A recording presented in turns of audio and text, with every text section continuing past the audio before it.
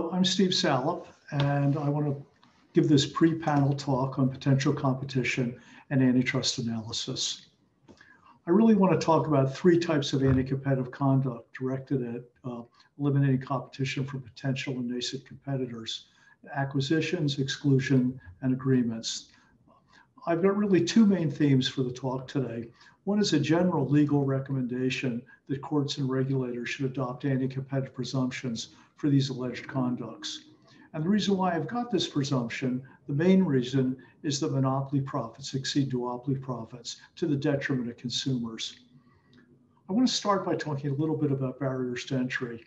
The analysis of barriers to entry, I think, is pretty well known at this point.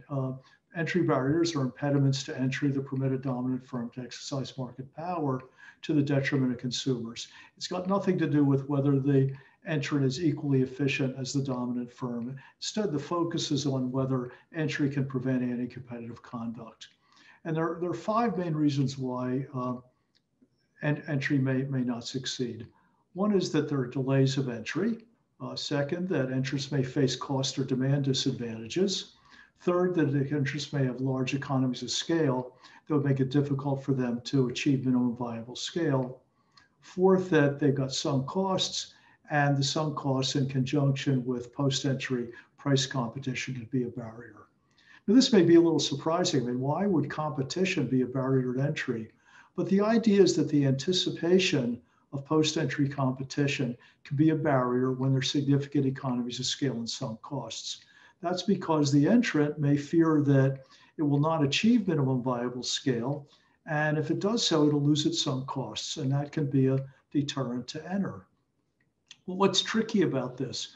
What's tricky is that the entrant may be viable at the monopoly price, but the entrant may properly anticipate that if it enters, there'll be post-entry price competition. And that post-entry price competition can be pretty intense, particularly if the products are quite homogeneous.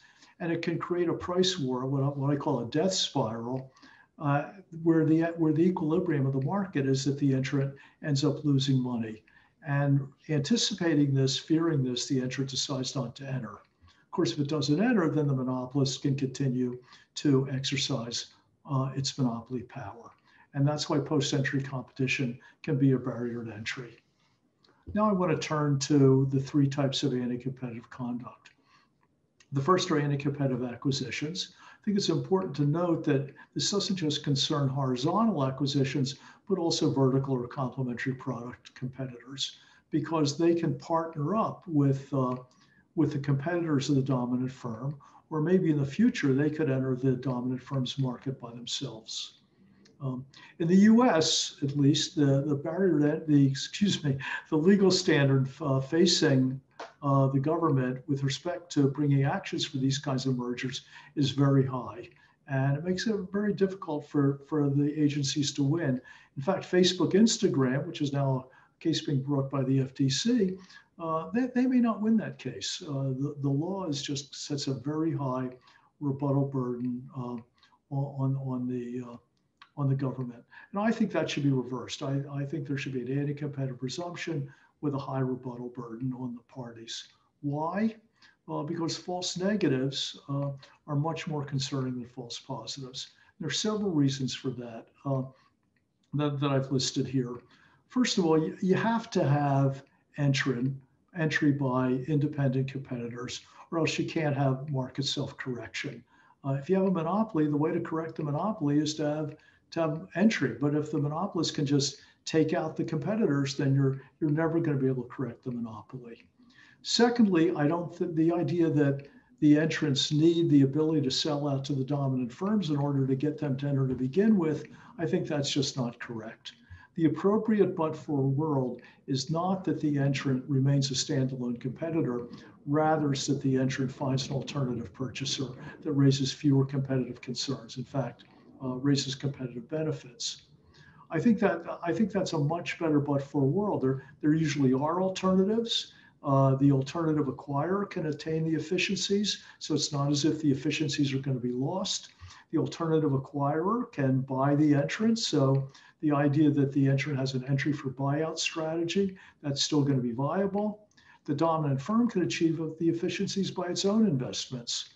So I don't think you need to allow the incumbent dominant firm to buy the entrant in order to get that innovation.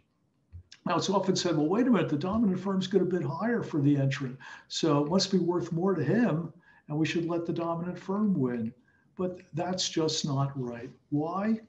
The reason why the dominant firm can bid more is that monopoly profits exceed duopoly profits. Let me show you this with a little chart. Here I'm setting out that there are two acquirers, a dominant firm and a rival acquirer.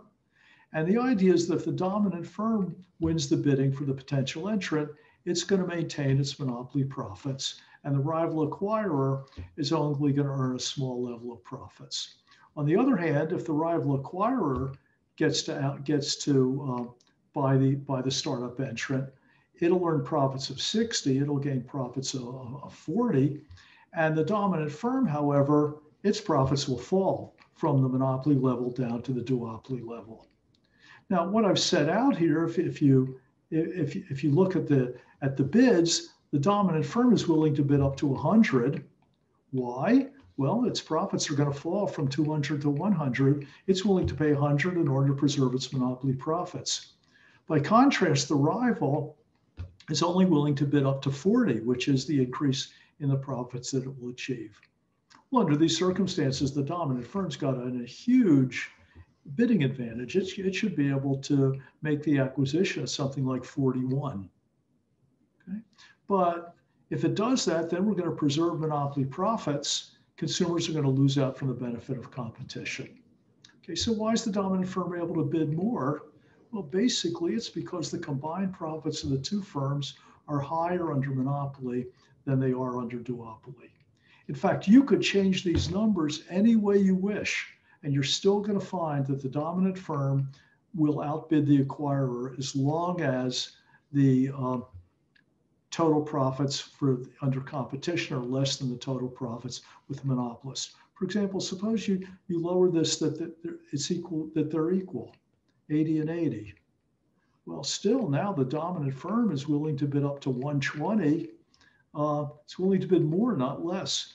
The rival acquirer is willing to bid more, 60 rather than 40, but it's not enough. Any combination of numbers that leads to total profits of less than 220 is going to lead the dominant firm to win the bidding. Monopoly profits exceed duopoly profits, gives the dominant firm the bidding advantage to preserve its monopoly power.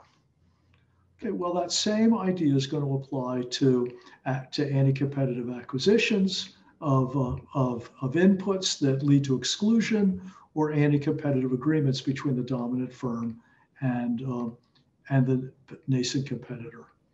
Okay, well, let's talk about exclusion first. Dominant firms want to prevent entry that would lead to lower prices. The dominant firm is not attempting to achieve monopoly power, already has monopoly power. Instead, it's trying to preserve its monopoly power to prevent prices from falling, something that I call in my articles price down cases. Now, in that regard, the equally efficient competitor test is defective because entry, even by less efficient competitors, can increase competition, cause prices to fall, and benefit consumers. But at the same time, if they get into a bidding war for critical inputs, the dominant firm excludes by getting control of critical inputs, it's going to be able to outbid the potential entrant or the nascent competitor for those scarce inputs. Why? Because monopoly profits exceed duopoly profits. And for all these reasons, we should adopt an anti-competitive presumption rather than making it harder for the entrant to win the case, or for the government to win the case. Okay, why does the idea that monopoly profits exceed duopoly profits imply the bidding advantage for the incumbent here? Same reason. So here I'm talking about profits by purchasing a scarce input. We've got two bidders, the dominant firm and a rival bidder. Again, if the rival wins, combined profits in the duopoly are going to be lower than monopoly profits if the dominant firm wins. That's going to lead the dominant firm to have an inherent advantage in bidding. And as a result, it's going to acquire the scarce input, that's going to raise barriers to entry to the entrant. It will preserve its monopoly power, and consumers will lose the benefit of the competition. Now, I'm not saying that monopoly profits always exceed duopoly profits. If the entrant's got much lower costs, if the entrant's product has got a differentiated product that is quite different from the dominant firm, then duopoly profits can be higher. But the normal case we normally talk about in antitrust is where the dominant firm has a bidding advantage because monopoly profits exceed the combined duopoly profits. Okay, what about anti-competitive agreements? Well, here you've got the same issue. Because monopoly profits exceed duopoly profits, the parties have a mutual incentive to strike an anti-competitive non-competition agreement. That is an agreement that eliminates or reduces the competition from the entrant and allows for continued monopoly conduct. That continued monopoly profit gives them a mutual incentive to agree because they can share the monopoly profits. And that benefits both parties at the expense of consumers. Same idea as on the previous two charts. So I'm not going to reproduce it here.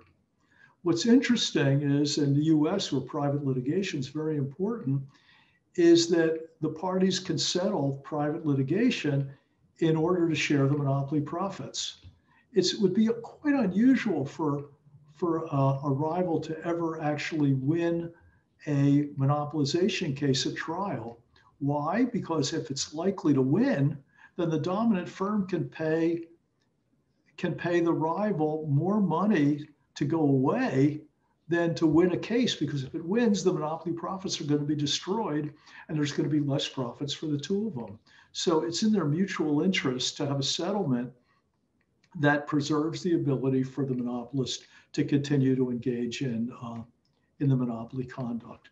And so what I've recommended in the US and what I recommended in the EU is that you should prohibit private settlements that allow the continuation of the anti-competitive conduct in exchange for cash or other consideration paid to the plaintiff to go away, and thereby permit the continued either go away or permit the continued anti-competitive conduct. So thank you very much. That's what I have to say. I'm looking forward to our session in June. Thank you.